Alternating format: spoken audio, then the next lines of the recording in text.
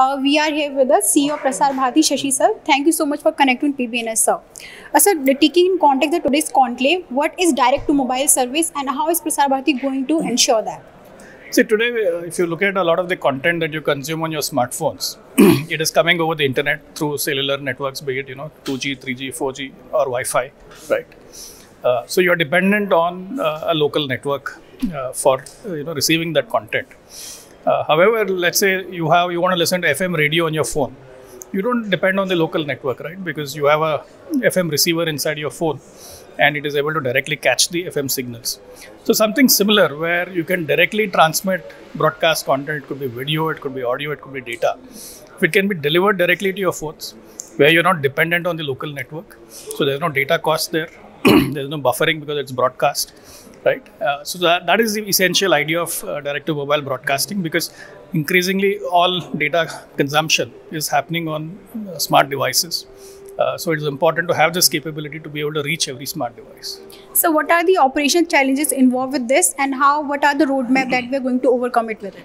So we are in the early stages of this technology. So at this point, it would be premature to talk of very specific operational challenges.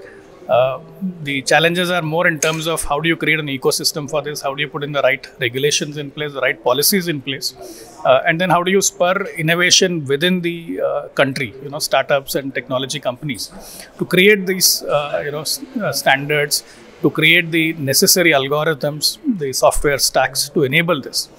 So I think that is where we are at.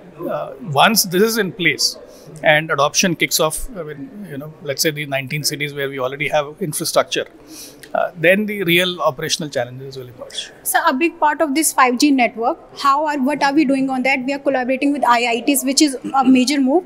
More on that, and what is the global convergence we are talking about? How is Prasar Bharati going to elaborate more on that? So a lot of thought work has already happened within the IITs on 5G. Recently we saw during the TRAI Silver Jubilee celebrations, where the 5G testbed was launched, where an India-specific component of the standards was created called 5GI, which has now become part of the global standards and so on. So a lot of thought process already happened on the 5G side. How do we bring it to the broadcasting side? So that is the challenge, and that is why we're working with academic institutions and startups to make it happen in India, and with TSDSI, which is a standards body for India, and other international standards bodies like ATSC in the US, and research bodies like ETRI in Korea. Both of them are there today here. So it requires everyone's mind to come together to make this happen. Okay, on the global convergence, sir, and more on how is the government policy going to enhance the global convergence part of making 5G all over India and for the direct-to-mobile technology? Yeah. So we're still in the early stages, and I think today's event was very important because you had all the key stakeholders in one place.